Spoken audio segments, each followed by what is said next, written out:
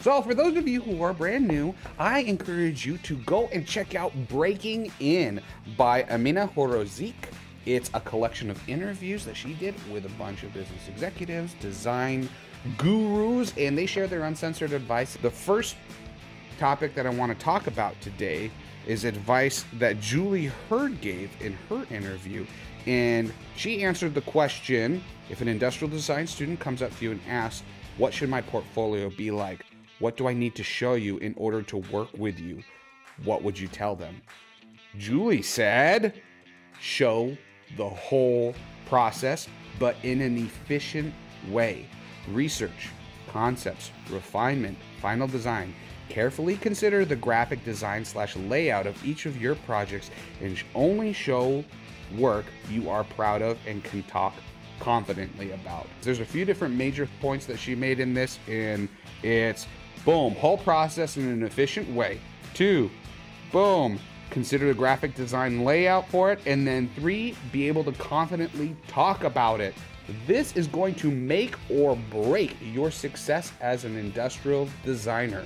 Ironically, you have to become a great graphic designer to be a great industrial designer. That's just part of the process. And so if you're feeling weak when it comes to graphic design, then you know you're going to have to step up your game. She goes on and continues to say that we'll see students from the same school that'll be sharing the exact same project. If you were collaborating on a single project, there's likelihood that some of your other student colleagues have submitted the same work to them. And so don't be like claiming you did it yourself, because communicate what you did, your contribution, and then like be able to eloquently communicate your project and present it well. That's not something that's just gonna like hit you like a lightning bolt overnight and suddenly you can present your concept well just because you're passionate about it. It needs to be practiced. And if you haven't practiced it, I wouldn't leave the practice to when you're in interviews. Try and present it to the mirror, talk to a friend, practice with them. Do it, guys. Go through the motions, and that's how you'll find success. Those who've been around the block a couple times, I'm going to take an excerpt directly from Mike Montiero's Design is a Job on the topic of finding clients. He says, be pleasant. Don't be nice. What does that mean? Let's find out. He said, we once received a call from a gentleman who said, so-and-so referred me to you. He said that you wouldn't be shy about telling me I was wrong. You'd probably piss me off, and that I should listen to everything you said because it would work. Mike Montiero says, I was delighted. That said, you should aim to be pleasant to work with, as everyone would rather work with someone pleasant than with an asshole. But no one wants to work with someone who's faking it. Doing good work often requires a few hard conversations. And he says there's a difference between being enjoyable to work with and being nice. No one's hiring you to be their friend. They're hiring you to design solutions to problems. But if they can get the same solutions from someone who's pleasant and someone who's a jerk, they'll go with the former. Not much that can be added onto that, guys. I'll just simply say, be pleasant. Don't be nice. It's okay to say to a client, I think that that's not the right decision, and here are the reasons why. In fact, I think they'll appreciate you more for it and respect you as a professional if you give them their honest opinion. But also be willing to make compromises and realize the reasons behind something. Are they just like a personal vendetta? Why I'm making this decision, I say this, or is it really substantiated? And then you have to ask yourself, am I okay with moving forward if the client still goes a different direction? You got to be professional about it. You can't throw a hissy fit if they say, you know what, I know you said this, but this is where we're going and I'm doing this decision instead. It's just part of the game. So there you have it, guys. Stick around. Right after this commercial break, we'll be back and we'll be introducing today's guest speaker, so don't go anywhere. My name is Scott Henderson. I'm an industrial designer. I've been doing this for 25 years at least. Almost everything that I've ever done has been in the consumer products space, which means that it's a product that anyone can go out and buy. What I try to go for as an industrial designer is to design for the aspirations of people. If you look at the body of my work, you kind of see descriptors like warm and friendly, fun and lightness. Looking for a way to connect the product to them emotionally so that there's more there than a utilitarian solution. There's something there for them to see, to understand, and to get. And when they get it, when they get what I was trying to do, it puts a smile on their face. So in addition to this stuff being in Target or Walmart, I've had many, many products sold in the Museum of Modern Art's design shop. I think that my work transcends mass consumer products. And people can look at something that I've designed and they'll sort of stare at it and not really realize why they like it, what's coming out of there that's speaking to them. But there is something there, and I put it there, you know? That's why I think a design can live in different places, because good design has the same effect on people universally. Designers definitely need to be proactive in terms of spreading awareness of what design is and how it benefits humans and people. So that's why I want to be part of this, just to explain my little niche in product design and how I feel like I'm benefiting the greater human race by doing it.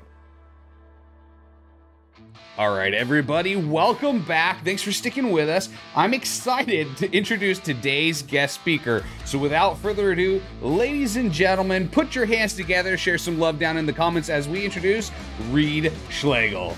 Reid is a New York City-based industrial designer with a solid history working in the design consulting and education space.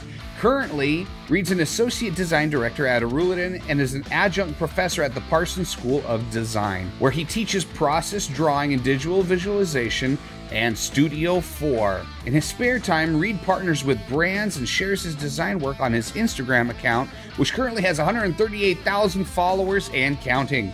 He creates online design curriculum and is designing and building a bespoke cabin in upstate New York. Reid, thanks for joining us here on The Variable. We're glad to have you here with us today, man. Hey, how are you? I'm doing good. How's life? What's new and exciting going on with you these days, my friend? Well, I mean, things are always busy. Parsons is about to start pretty soon again. And, you know, working at Arlington always keeps me on my toes. But working on the project upstate New York has been the main focus of my personal energy as of late. Yeah, like, tell us a little bit about it. I mean, you went as far as to specifically add this project to your bio, so you must wear it like with a badge of honor that you're making this cabin up in upstate New York. So like, what stemmed that whole thing, and like fill in the gaps. Yeah, of course. I mean, I've always wanted to have some type of spot in the woods. I never really thought I'd live in a city, but obviously when you get out of design school, I kind of realized the majority of the jobs are all focused in metropolitan areas. So I ended up in New York, and I've been there since 2012, which I love New York, but you know, everyone needs to have a break and get away from the city once in a while. Yeah. And I had been looking for land for years, but COVID kind of kicked me in the butt to finally do it, because things that were super cheap, all of a sudden you couldn't even get anymore, and everyone and their mother and their uncle and their cousin was buying land. So I kind of had to jump in and just make it happen. And, you know, everyone needs a side project to keep themselves going, especially when things are more confusing out in the world, as we're all probably dealing with these days. Okay. So, I mean, would you consider yourself an avid outdoorsman? Do you like to not only just, do you hike? Are you rock climbing? Like, tell us a little bit more like about your interests. Yeah, of course. I mean, I think this year, I think I've spent 38 nights camping, something like that. So I definitely spend a lot of time outside. Definitely do a lot of hiking. And I used to rock climb a lot more than I do now. Living in New York City, it's a little bit expensive and hard to find a place that's not super crowded. But yeah, all those things are things I always like to do. And as I've gotten older, and especially through COVID, of rethinking what is a priority in my life, I've tried to add that back in as much as possible. Cool. Well, I think it's always fun to give folks a little bit of context about the guests that we're having on the show. So you've got this place that you're building. What stage of building is the cabin in now? Like, is it almost So done, or do you just have planks on the ground? Like, I wish it was almost done. okay, Since I'm stubborn, I want to build the whole thing myself. And I've had a fleet of friends helping me with this. sure, One of my really close friends from college, he is the architect who is actually working on this with me. okay, So we spent 3 weeks working on this a few weeks ago. And then I have my friend Tim Gallagher, who's an industrial designer as well.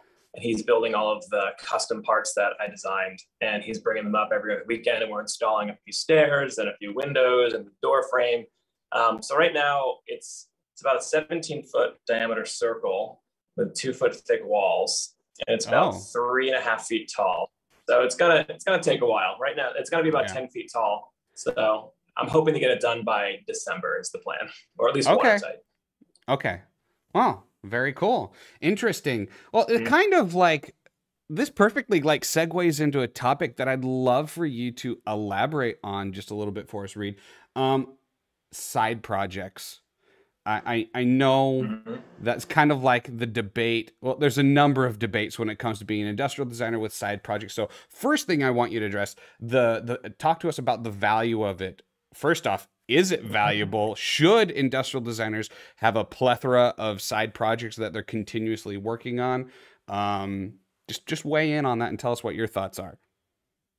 I mean, I think they're invaluable. I think there's a certain Okay. balance you need to hold with side projects where you can see it in so many different ways. I think it should be something that you use as a tool to scratch an itch that you're not getting at your current job potentially.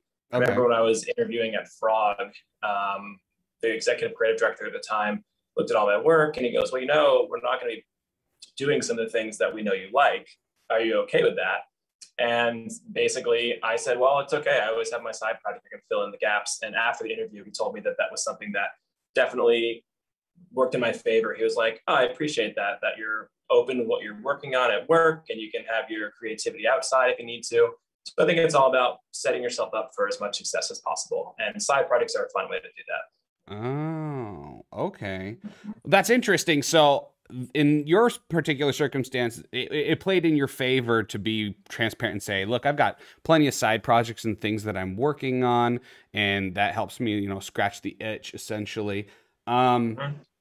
is there, okay, because anything can be taken a little bit too far. And I know that we as creatives, we get zealous about the projects that we have, perhaps side projects and whatnot. Yeah.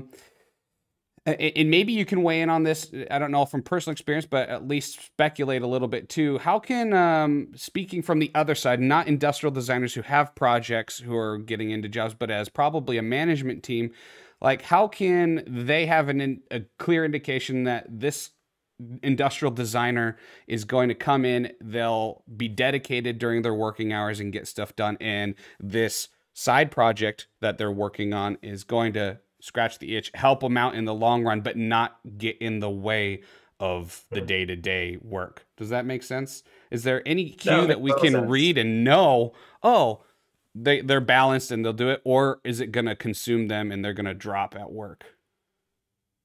I don't know. I think if someone is judging someone based on what they do outside of work, that person might have some insecurities of their own they have to deal with. So I wouldn't Oh, really okay. worry about that too much, especially living in New York. I mean, for anyone who's listening right now who's in New York, you kind of know that if you're not doing a side project, people look at you like you're a little crazy. And I'm not saying that's a good thing. Okay. It's probably great for a lot of people's mental health a lot of times, but Sure.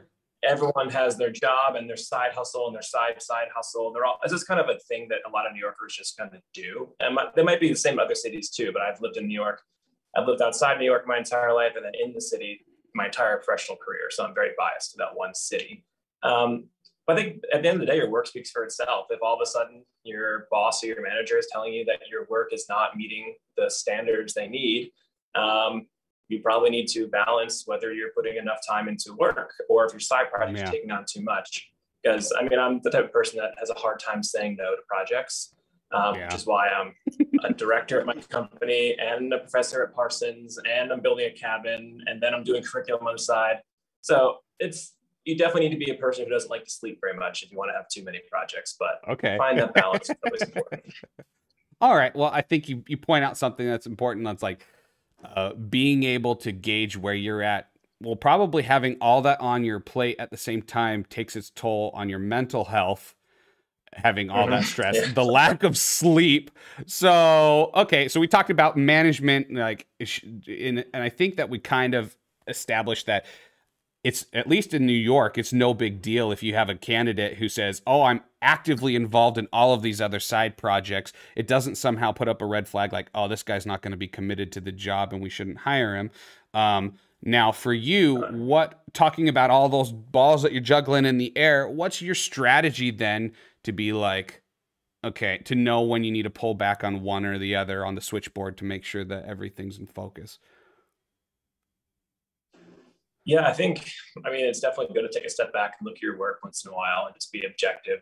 Is the quality where it should be? And am I spreading myself too thin? So that's something that's definitely imperative if you're going to take off a lot of things.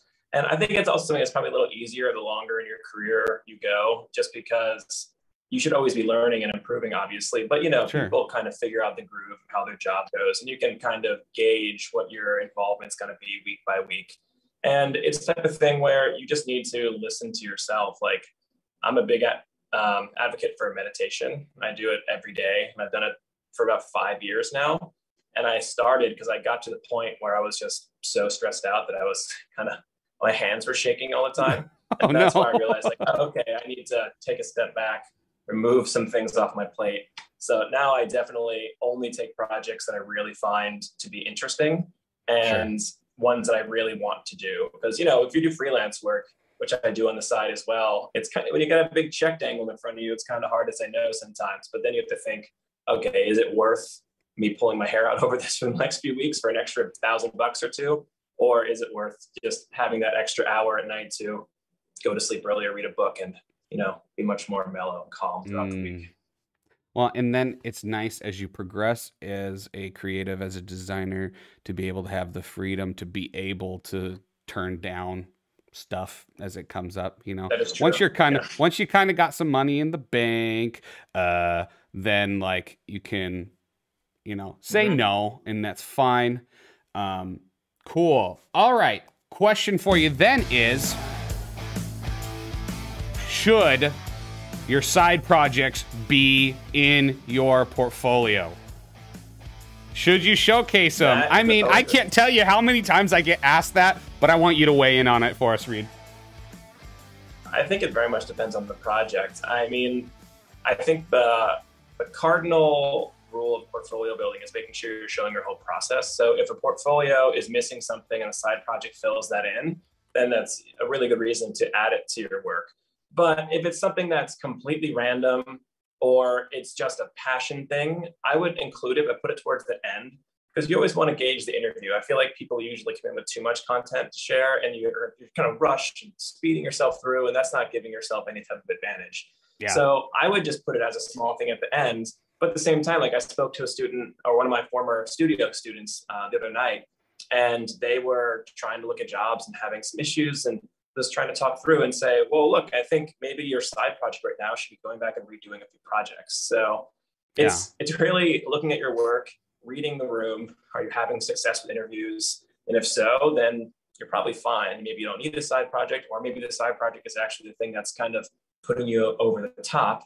Because something else I would say is I've worked at only consulting firms. I worked at Smart, Frog, and Arleden.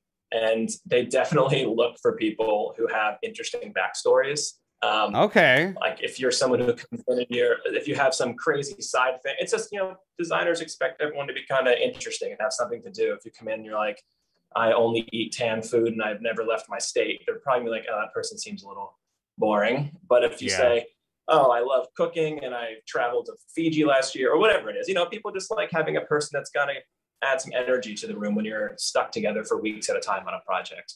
So, well, that's a good thing to bring. Yeah, that's a really good thing to bring up, because like it's easy to kind of come across vanilla when you're presenting your stuff, especially your project. Something to keep in mind. I know that Arizona State, we have our standard curriculum, and any place that I interviewed at post graduation who has interviewed a number of alumni, all will look there, oh, okay, and here's your power tool project, oh, and here's this project, and hope here's that. So adding a little spice to things certainly can be helpful. But I think with all things, there's a balance. You don't want it to, like you said, maybe it's a thing at the end, just a more like an about me cool thing that I'm doing, as opposed to a front and center project that you're showcasing. I don't know.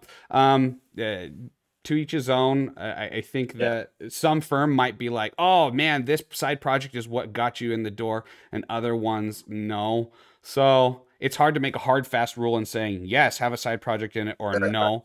I think that when it comes to graphic design and photography, because I get asked that a lot, should I have my graphic design portfolio added to it? Should I have my photography added to it? In a number of cases, I think you should just utilize the opportunity to showcase those skills as you present the projects that are in your portfolio already. So if you've already got a housewares that you've designed, do some wicked photography shots of your model and do a fantastic layout. I don't know. This is where I'm coming from. If you disagree, I mean, weigh in on it and share your thoughts. But I think that's an easy way to kill two birds with one stone. Show your passion and interest without having it dominate and screw up your portfolio somehow. Yeah. No, I completely agree. I mean, I think that's the cardinal mistake I see in lots of student portfolios is, here's my sketching section and here's my photography section. And I don't care if you can sketch well on its own or photograph things well on its own. I care about how you put all that together in your process. So it all has to be steps that help breadcrumb lead you down from beginning to end. And instead of just saying, here's this thing I'm good at, like you said, it's better if you can show, here's this thing I'm good at, and here's how it improves my work. And that's what you'll get if you hire me and if I'm working with you. So I do think that's totally true. Because also, I mean, if I'm being frank, I think I've only seen maybe 2 or 3 portfolios that had a photography section where the photography section actually made me stop and say, wow, that's really nice work. Wow. Yeah. Most people think they're a good photographer. A lot of us are very mediocre photographers.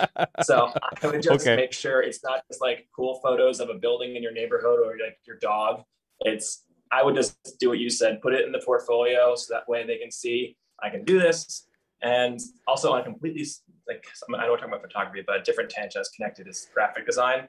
Like when I teach my sketching class, I have one of my graphic design friends from the city come in and teach a whole class on specifically what they're thinking about for type and using a grid properly, because so many people's portfolios just feel chaotic.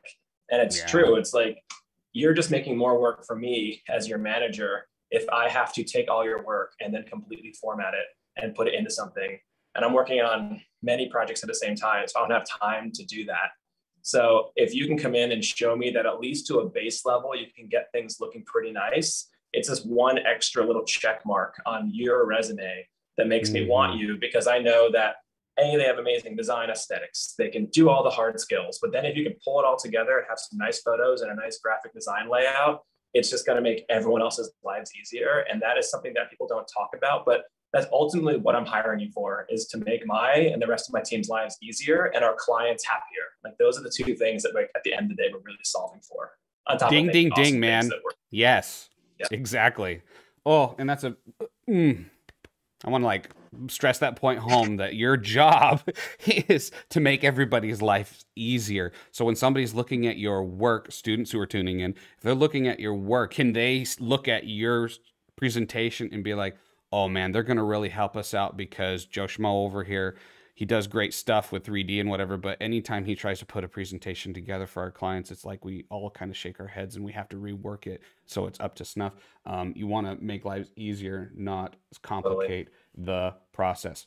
Okay, so Reid, I want you to tell us, we've talked about, we gotten into portfolio side projects. I want you to take a step back and give us as many variables as possible, as many takeaways from your experience in the field. So, question that I ask a lot on the show, and I think it's perfectly applicable in your case as well. We want to have you walk us through, not necessarily like tell us your background of how you got into design, but walk us through the different places that you worked and through the lens of telling us, this is what I learned from this experience working here. This was my major takeaway there. This was my takeaway there and here. Like, give us a little bit of you'll walk us through your history, but in the scope of here's my advice from what I learned at each of the places.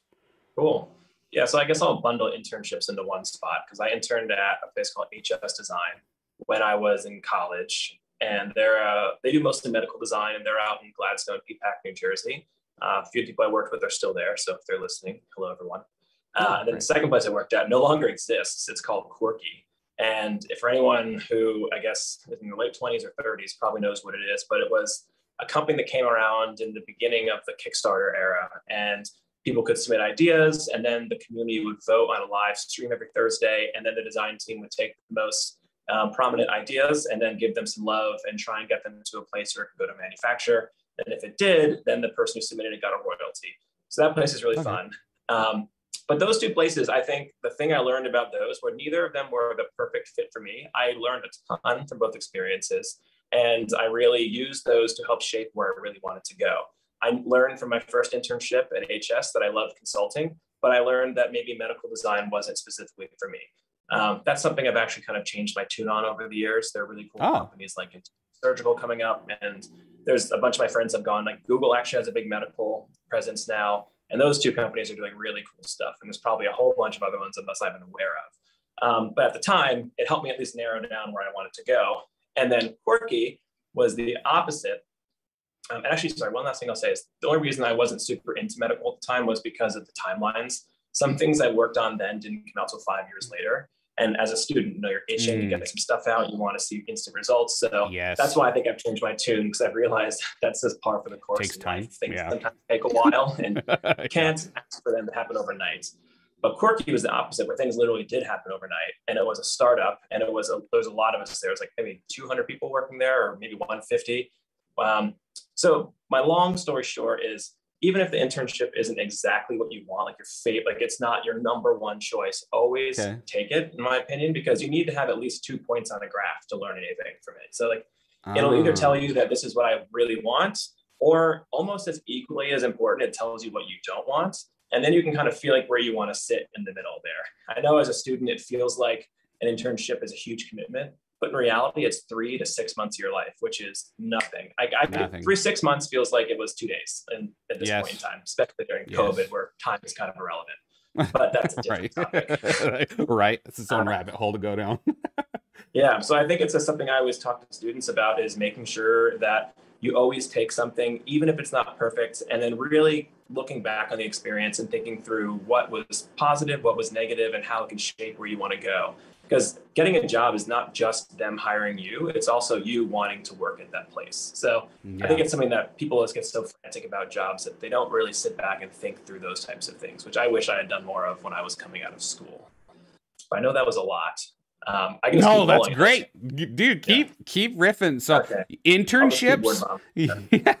So internships, I agree. Just take them. If I'm recapping what you said, just take them. Like you said, 2 points on a graph. You learned a lot from that. That helped you gauge the direction you're going. I knew that from my early experiences in design, I opened up to fields that I wasn't even considering. Same medical. I had a little bit more of a positive experience with medical, only because I don't think I was expecting to see, I was just happy at first to just have a job.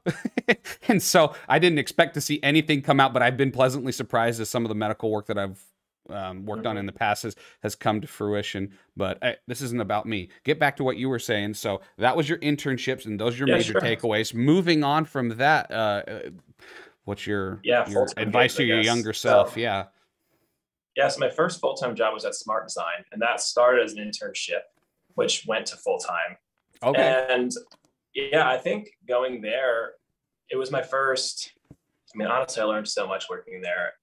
Just in general, Smart Design is a place that I find really does take risks on young students. And I could never express how appreciative I was of giving me a job. Like, looking into now being the person who hires junior designers and interns, it's so much of a leap to kind of trust that person's going to give you what you need. And the fact they did that for me is something that I'll always be thankful for. But working there, I'm trying to think what would be the best thing. I guess if I'm going off of the internship thing was, when I was there, I had an internship a 3-month internship that turned into 2 months of freelance, and then a month of freelance. And then I actually was offered a job at Stanley Black & Decker. And I was really interested in going there. It just required me to move to Connecticut, which I didn't know anybody there. So the location wasn't the part that I was super thrilled about, but the job itself seemed super interesting. They were doing cool things. I love tools. Obviously, I use them every weekend when I'm building upstate. But what I learned from that was sometimes you kind of have to be your own advocate, where it was probably the scariest thing I ever had to do at the time. But I went to my manager and said, look, I've been here for almost a year. You guys know I would do anything to stay here, but I've been offered a full-time job and I need to take that job. That way I can have a salary and insurance. I can move out of my parents' house and get an apartment. And it's basically, I'm probably giving it a much more blunt version than I actually did in real life. But my recollection was, I really want to be here, but if I can't turn this into a full-time job by Monday, I won't be here anymore next week. So I kind of laid it all on the line. And literally at 6 Put o'clock the ball on in their Friday, court. they sat me down and said, all right, we'll give you a job. And it scared the crap out of me. But I think it's just something that people need to learn. It's way too easy to just kind of let things coast and wait for things to happen for you. And I think sometimes you just got to go all in on it and just make stuff happen. Like you get, you take 0%, you make 0% of the shots you don't take. I think I'm not a sports person, but I guess you get 0 opportunities you don't ask for. Like you kind of have to advocate for yourself sometimes to make shit happen. Yes. So that was what I took from Smart. Yeah. But then Smart design was much more traditional ID that I was doing, where true foam modeling, lots of sketching, lots of CAD, doing lots of things for OXO. So it felt like a very good transition from school. But then going to Frog, it was much more of a large scale strategy place. So we were doing lots of ID work. We also were doing blue sky projects, research projects. And I think the lesson I got there was just seeing how much wider the industrial design world is outside of just sexy sketches and model making. There it was, we did. That's a rabbit hole we could go down. The government for sure. on one project. We worked, you can go, I guess, this seeing how much bigger it was. And that was something that I really appreciated because that helped me build a much larger vocabulary for design and being able to lightly speak strategist and speak engineer even better, and then speak marketing. And those are the types of things that help you progress in your career. So the reason I'm bringing that up was, in that job, I really learned how much being a good public speaker is going to help you in your career, and just being confident in speaking. If you can't speak on a dime about anything, it's going to be trickier for you, especially when you're in front of people who are very powerful and have lots of questions at big companies. Sure. You always have to have an answer. And that was something that I got good at. Obviously, you don't want to fill it with bullshit. You want to say things that are true and that are actually helpful. But it just, throwing yourself in the deep end of speaking, I think is something that everyone should do, because you can be a great designer, but if you can't speak about your work, it's going to be hard for you to kind of progress up the ladder and get to where you need to go. Yeah. Oh, that's great. But then I guess just to finish this out. Go ahead. Sorry, I guess I'm just sitting here thinking, I'm thinking through the question as you asked it to me, because I'm trying to think, wow, what are the things I learned from these places? But Arlene, where I currently am, one of the reasons I went there was to be able to work with the beauty lifestyle team and the tech innovation team. So I think just working at Arlene, I learned so much about aesthetics and just really compelling storytelling, not just, okay, how do we make this work? And then, which I learned a lot of in Smart Design, like really engineering things and making it beautiful and figuring it out. And then Frog was, what's the bigger picture around this product? And how do we think about this on a much more strategic level? And then Arlene was like, okay, what attracts people to something? Why is someone interested in this? What is a beautiful object? And then how do I express that through mood boards and photography and really, really good graphic design? So Arlene definitely has a really high standard of aesthetics and just making sure you are on point with what's on trend right now. So that was something that I wanted to go there to learn, and it pushed me. It was a little bit out of my comfort zone. I thought I was going to be an engineer before I found ID. So I think a lot of us did that. And working with really talented people has been something I've really appreciated. So that's it. That's what I got. I'll shut up now for a second. No, please. You're fine. I think that's great, and you have a well articulated flow of what you've taken away from every single experience, and I think that's great. And one of the main things that we want to push to our listeners and our audience is that there's your core that you're going to get core education that you'll get in university and in school and so on and so forth. And then there's the stuff that you take away, your secondary skills that you take away from actually getting into it and doing work. And you can't substitute that experience, the everything else of design. That it's a package, and we can't expect universities to cover everything in school. They give you the foundation to build on, but it's a false understanding or false premise to say that if I do well in school and that's it, then I'll be set moving on. There's a steep learning curve as soon as you get into that first gig, and you talk about a number of those things that you need to master, presenting well, speaking confidently, the list goes on and on. But thank you for telling us your story, but through the scope of the lessons that you've learned. So, Reid, we've covered the past. Let's talk a little bit about the future. So you've talked about what you've gained from where you're at right now. I just would like to hear, tell us, like, where do you see yourself in another 5 years? What's the vision? And, like, how are you going to do it? How are you going to get there and take it up another level? Maybe you don't know yet. It's always a good question. I think I'm currently thinking that through these days, where I think all of us in the pandemic had a lot of time to really sit down and think, what are your priorities and what are things that you really want to be doing? Okay. I think in 5 years from now, I'm not saying anytime soon, I know my personality and I like to dive very deep on things. That's why I got good at sketching, because I dove into it for several years. And like, my secret sauce usually is I just have intense patience for like very mundane things, like drawing a building made of stone for 3 days, or laying a building made of stone for 3 months, and just doing something that takes a lot of patience and attention to detail. So I would definitely love to work for a single client and just really, really get good at something, and just not have to always sell yourself so much, but more of just, they know you're the expert because you have dove so deep on this topic, and then just learn everything about it. I love following rabbit holes. And I think doing that for a certain company or industry or product would definitely be something I would like to see through. But I don't know who that is, when that is, what that is, just something I've been considering. So we shall see where that all pans out. But also, I still want to keep teaching. I love teaching. It's a lot of fun. Yeah. That's good. We're getting a number of comments from people on YouTube saying that the audio is out. Here on Zoom, it seems like we're doing good. As far as we're both out, or just me? I don't know. It says that the sound is gone on here, so hopefully, I don't know. As far as troubleshooting, I can see all the audio. So it could just be an issue with that. Thanks for pointing that out, guys. I mean, there's only so much that you can do to try and troubleshoot and avoid issues when it comes to audio. But we just got confirmation that we can hear back on YouTube. So let's get back to it, Reid. Sorry, I mean, things happen. Everybody says, oh, John Smalls, Ryan Smith says we can hear on YouTube. Better to be sure than than to just keep going on and have nobody know. Okay, all right. I want to know, thanks for sharing. So pulling back around, thanks for sharing, dreams, ambitions, and stuff.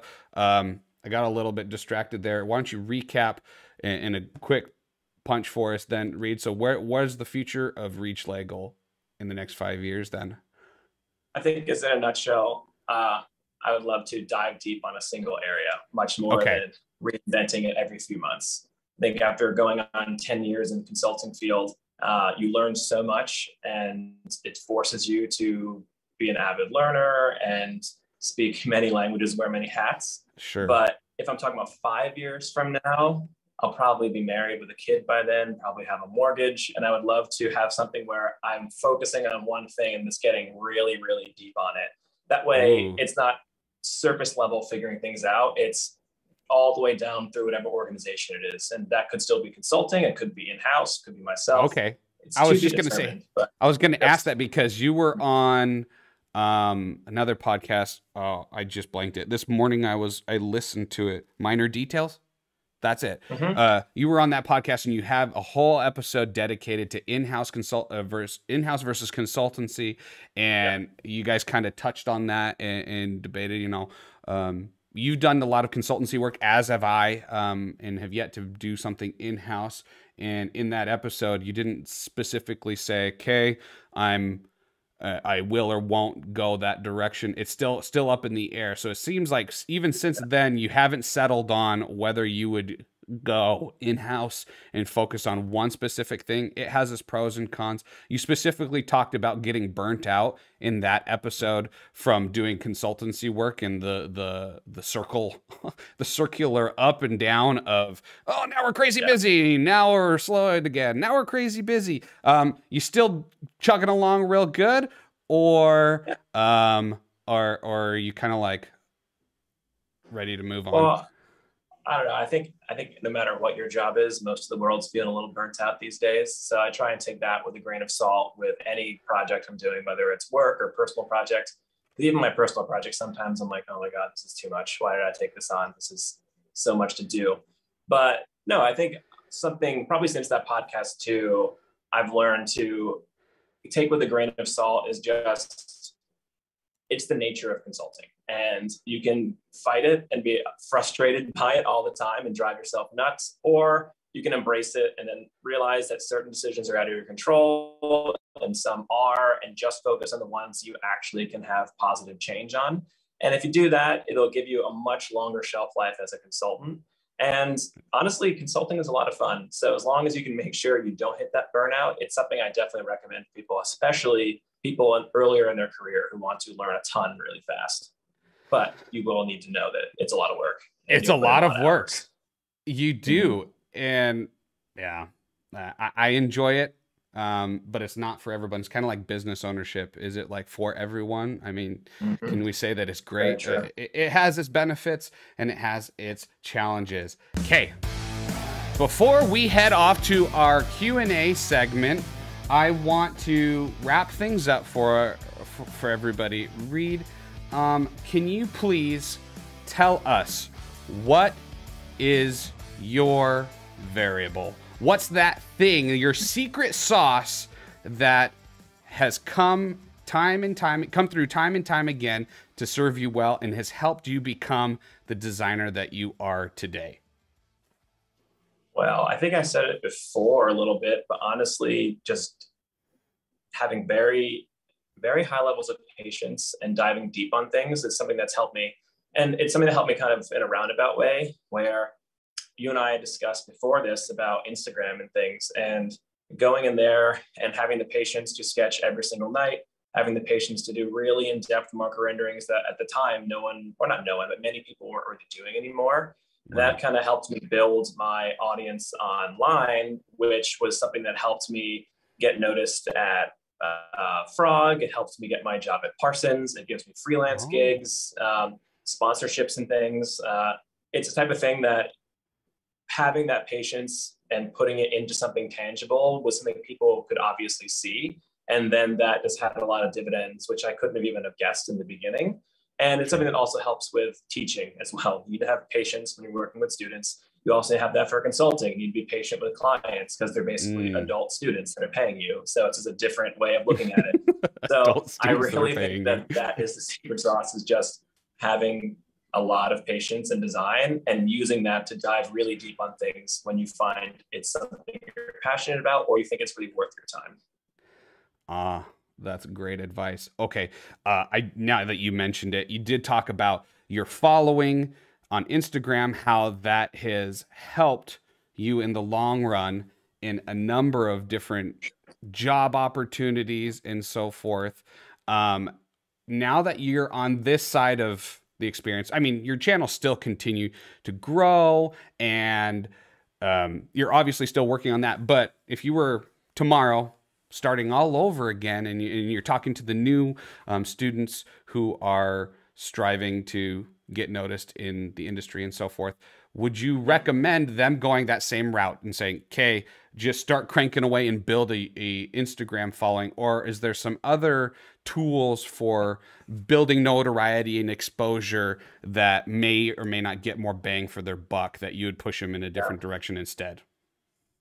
I think I would tell people to hold off on Instagram or the social media up front. I know there's a pretty strong itch for people to want to get right into it, but the reality is Instagram is going to put your work in front of whoever it chooses to put it in front of. So you might get lucky and use Bahar to use your work, or you might just have a bunch of your grandma's friends looking at your work. You have no idea.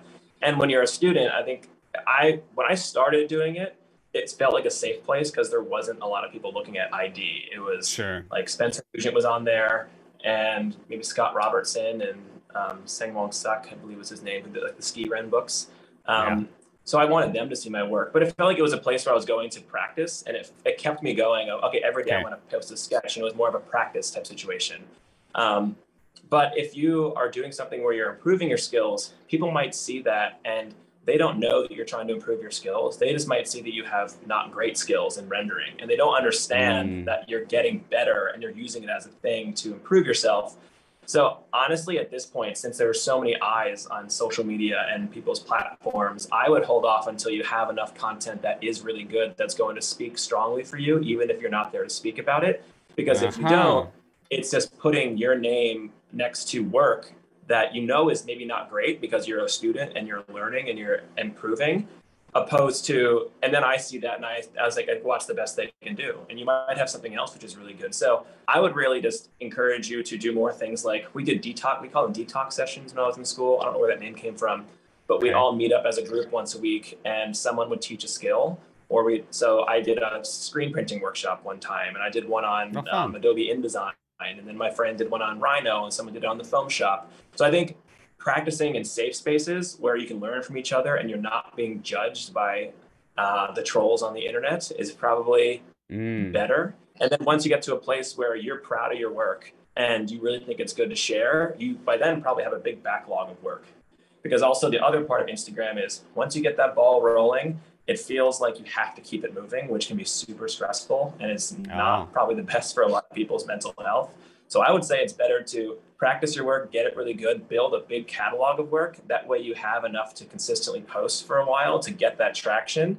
So that way you don't have as much pressure to be cranking it out every single day, because on top of a job or school, it can feel kind of daunting and honestly take the fun out of it. Oh, that's its own rabbit hole that we could go down. And that's a really good takeaway right there and some advice, because I mean, I don't think a number of us even consider the implications of posting work that's in progress or that you're a skill that you're building on. You just think, I'll just put it out there, but people judge it and they see it. And that's a good lesson right there too. When you're presenting stuff, you're judged by the worst thing on the page often. So no pressure, but try and make it. That's just how it all works. Okay, guys. So no one take away. Keep practicing. Definitely don't take away. Sit and practice. And if you want to put it online, you can.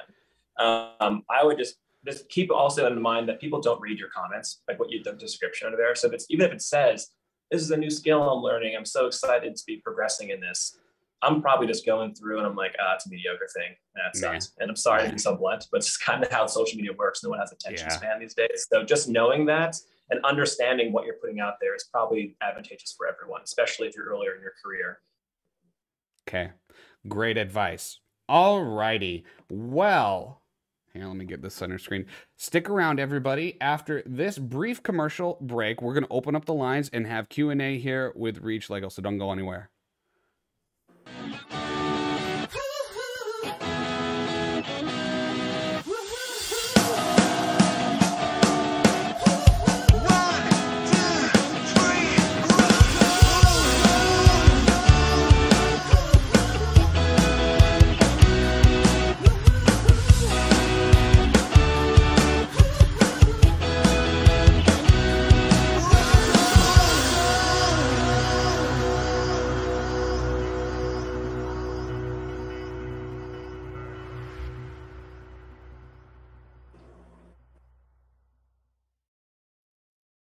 All right, everybody, welcome back. So we have some questions that were submitted to us before we started today.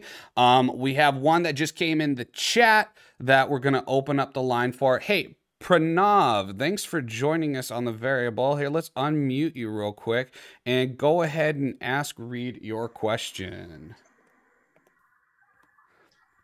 Hey, Reid. Hey.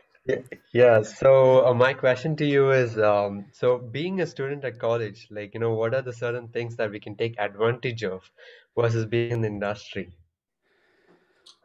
Well, I think the easiest thing is a lot of people, I know it's difficult right now, but it might be opening up, is the facilities at your school.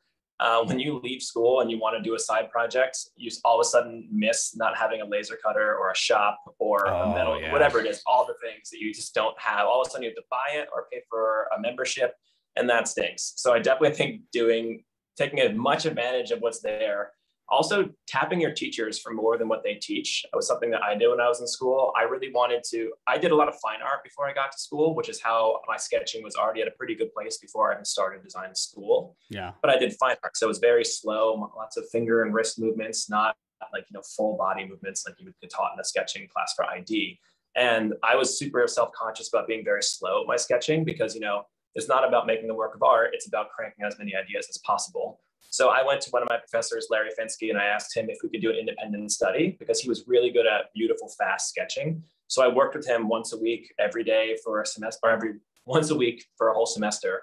And he basically taught me how to up my speed, how to reduce quality on some things. And then by the end of the semester, I could crank out 10 times as many ideas at equal or slightly less quality, but still really good. And if I hadn't asked him for that, I never would have gotten that out of school. So basically, don't just take the classes that they force you to take. Also figure out what you can tap into, whether it's facilities or your fellow students, like the detox sessions, or your faculty, because a lot of them probably have some really cool stuff that you can learn from if you just ask them for some time. I like that. Okay, we have some more that just came in. Abe Camacho, given that you're teaching as an adjunct professor, he's a professional. He says, what advice do you give to a professional who is thinking of teaching design to students? Like run or get into it? Well, I think it probably depends on what they're teaching. But you're breaking up. You say that one more time. Oh, sorry. That's okay. Yeah, I can hear you now. Go ahead. I would say it now like I did something to change it. But okay, so I would think through, hey, what are you teaching? But the biggest thing overall is just making sure that you have patience. That's a big one because you don't want to you want to give students advice, but you don't want to make them feel bad because you want them to continue to progress and learn throughout their education. But the biggest thing that you can do to make that clear is really make sure that you've done your homework to have a point of view on something. You're going to get asked questions that you've probably never had to rationalize before, which I think is why teaching is good for everyone because students ask you questions that make you think, and then you solidify your design process, which you can then bring back to work. So it kind of works for it's a big cycle of everyone's actually improving all at the same time. But just having patience, making sure you're pushing people without crushing their souls, and then also just making sure that you come in with a strong point of view. So that way you can be a clear guide and you don't want to be wishy-washy to students because they're already probably thinking a lot of things that are very ambiguous and all over the place. So if you can give them clear answers as much as possible, I think they'll appreciate it. Ooh, that's some good advice. Okay, we have another question that he sent in as well that I think would be great for you to address. We're talking about from junior ID position to senior ID, what is the biggest distinction or difference that separates those two different classes of designers? Yeah, I think both positions are ICs, or individual contributors for projects. Not that creative directors aren't contributing as well. It's a different type of contribution. It's not like doing renderings and sketching as much. But when you're a junior designer, you're much more taking advice from people and clear direction and executing it. Whereas when you're a senior, you're also doing that, but at the same time, you're expected to be leading projects a little bit more. It's not make this rendering looks great, put it in the presentation. It's what should this rendering be? What are we trying to explain here? Does this storyboard make sense in the whole like flow or architecture of the presentation? As a senior designer, I expect you to be owning a little bit more of filling in the presentation. I'll probably come in as the director on the project and make the skeleton and the framework and say, here's the tone, what we're going to say, here's what we need at a high level. But the senior designer is the person who's really the boots on the ground, who is leading the rest of the junior designers to make sure that you get those assets put in place and fill in that story in a way that makes it compelling and beautiful for when you actually give it to your client in your presentation. That's great. So it's just a little more leadership, basically. Yeah, that makes sense. And a well thought out answer. Appreciate that. So Taylor Chandler has submitted a question for us. He asked, what are some ways we as industrial designers can be more effective at what we do? What is something you see that is lacking in students and young professionals? The simplest one is I don't think many universities have caught up with teaching CAD and rendering to a level that people actually need. I know this sounds probably sacrilegious for me to say because I got notoriety for marker rendering, but you don't need to go into marker rendering as much as Instagram will probably tell you. Two caveats. I said it the entire time I put it online. I do it because I find it fun, not because I'm trying to tell the world that's what you need as a skill. If you really want the skill that's going to get you a job faster is, can you do complex modeling in a way that you can then put into KeyShot and do beautiful renderings?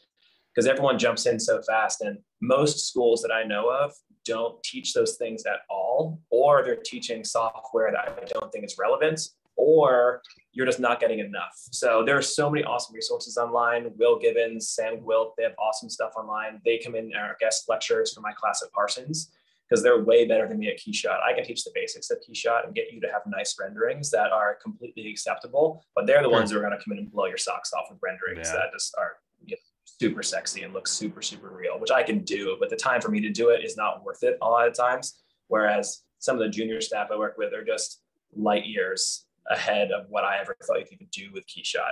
And they're the ones coming out of school. So they're who you're competing with. So I would say those two things. The number two, if you really want to spend time on the weekends, is get amazing at SolidWorks or Rhino, but I'd probably say SolidWorks is the first one, and then get really good at KeyShot. And then sketching is another thing we should always talk about. It's never going away, but it's mostly like quick sketches. How can you communicate your ideas? Not like sit down and do a full-blown rendering. That doesn't really happen very much anymore, unless you're doing it digital. But that depends on the place. Some places still do a ton of digital renderings. Our lead, we barely ever do that type of thing, but it's just different from place to place. Okay. So as a follow-up to that, then his next question he sent that's really good is, what's a good way to get into, so you can weigh in on this as a consultant working at consultancies, what's a good way to get into consultancies? Is it more about having good connections in order to get your foot in the door, or is there something specific that is searched for in a portfolio / resume or interview? Well, connections make the world go round, so that's always going to be helpful. If you ever have a connection, obviously don't be overbearing or weird about it, but if you have any connection in place, always try and reach out. Something that people don't think about is there's referral bonuses that people get if they bring in a new hire. So sometimes people on the other side actually have a lot of vested interest in getting you a job there as well. And also the thing is, like I said, making everyone else's lives easier. If there is an open position, that means there is a void, and that means everyone else is working harder to fill that void. So there's an active need to fill that. So people aren't just being like, oh, we'll fill it at some point. It's like, no, we need to get this so we can all keep our head above water. So if you reach out and you know that person and you feel very strong about your work, just be professional about it and keep it brief. And then it might pan into something, honestly. So connections are always great. But other than that, honestly, the thing I always look for are the three things I just mentioned. It's basically, can you think really broadly with either sketching or model making or CAD, whatever you choose, or all three, ideally, if you can show your weave all together. And then having at least a good foundation of rationalizing your ideas. So however you choose to do that, I don't think you have to go insanely in depth on research, at least not for all of your projects, maybe just for one in your portfolio. And then just backing it up with really good concepts. I would say it's always funny how a lot of portfolio projects go from like, here's all my sketching and here's the final idea. When I make my students at Parsons have their studio class, I structure it just like a real project would go at the office. Basically, my whole class is called How to Be a, so You Want to Be a Consultant is my class. And I give them a brief that's modeled right after the Arlene one. So it's very similar to what you'd see in real life. And it's broken down into phases. And after the first phase, you have to present 3 ideas, all rendered, all figured out to a believable level. And then you take one idea and then you go down to like the Will Gibbons style, like Sam Will's sexy renderings, telling the whole story, showing all the details. And at each of those phases, they have to present their work to a design studio. Like last year, I think Arlene was the mid-phase presentation and Frog was the final presentation. So that way you're, if your work is good, they've already seen it, you've gotten that connection just from taking that class. So in a nutshell, tell your process and then have the imagery and the CAD to back it up, because it's just how people kind of jump into it and do what they call sketch CAD these days. Good advice. So all right. Sense. Yeah, no, that's great. Well, Reid Schlegel, thanks for joining us on The Variable. We want to take this last moment while you're all on the air to put our plug out there. If you haven't, please take a moment to subscribe and share the channel with your friends. If you're trying to find success in the industry, or other industrial designers who could benefit from great advice, uncensored advice from stellar guys like Reid Schlegel here, please give us a shout out. We appreciate it. Okay. Just to final wrap things up, we'll say yes, thank you, and we're gonna end the stream. One of the benefits of logging into Zoom is occasionally our guests are gracious enough to stick around as we unmute the mics and they'll talk with them. Reid, you're welcome to stick around. I know that you've got a busy schedule, but we'll just simply close our broadcast here by saying again, thank you so much for coming on The Variable. We wish you continued success in your career, and we'll be eagerly watching you on your social media channels. Okay, man? Awesome. Thank you so much. No problem. Great. All right, you guys have a good one. We'll see you around. See you, everyone.